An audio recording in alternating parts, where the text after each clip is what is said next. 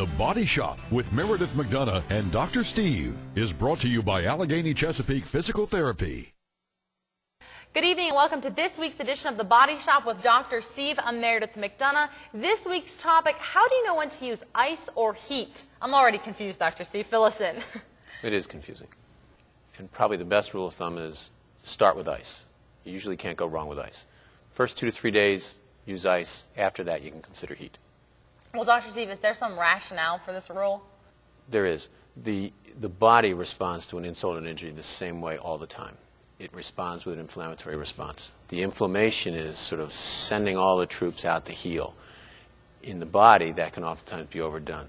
You've seen this, most likely, if you've had injuries. Cardinal signs of an inflammation are redness, warmth, swelling, to the point where that really makes it sore to move. And that inflammatory response can be decreased and subdued by using ice. Okay, so Dr. Steve, then I guess really the question is then what kind of injuries cause this inflammatory response?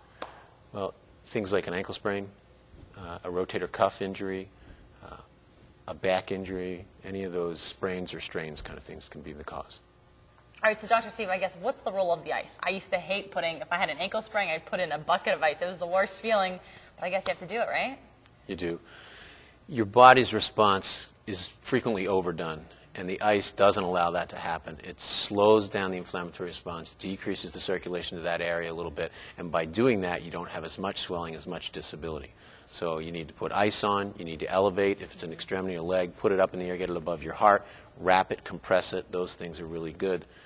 The only suggestion I have is when you put ice on, don't put plastic directly on the skin, because you can make ice up on your own with some alcohol and water so it sort of molds, or if you're stuck, you grab some frozen peas and throw them on. Okay. And you say above the heart. Why do you say above the heart? Well, because the swelling that occurs is usually because you're below the heart, and pulling that fluid off is difficult. If it's above the heart, it just drains towards the heart and back into the system. Okay, that certainly makes sense then. Okay, so I guess, Dr. Steve, my favorite part is when you make the switch to heat, but when do you really do that?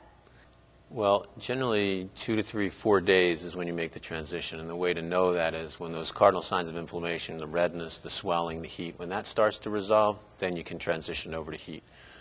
It's not a good idea to put heat on something that's acutely injured, because that can increase the swelling, that increases the pain, that usually makes things worse early on. So that's why we want to do the ice first. Okay, and how long do you want to keep that heat on when you make the switch? Okay. It's sort of the rule is when you put ice on, you don't want to leave ice on for more than 15 minutes. Take it off, give yourself sort of a half an hour break, then you can reapply it. With heat, 15 to 20 minutes. Put the heat on for 15 to 20 minutes. What you don't want to do is fall asleep with the heat on. Your body reacts to that, and actually the effect of the heat is taken away because your body shunts that heat into a different area.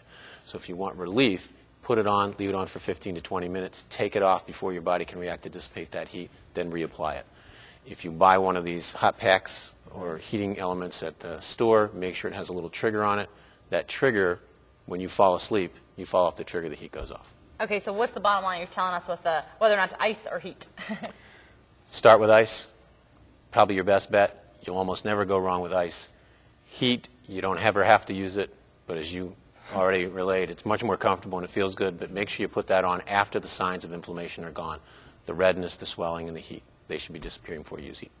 And that does it for the Body Shop. Thank you, Dr. Steve. Now I know that I have to ice first and then heat. And hopefully everybody at home got the message. But if you didn't, all you have to do is give Dr. Steve a call, and you can call him at 1-800-332-5740 or log on to www.alleghenychesapeake.com for more information. Thanks, Dr. Steve. You're welcome.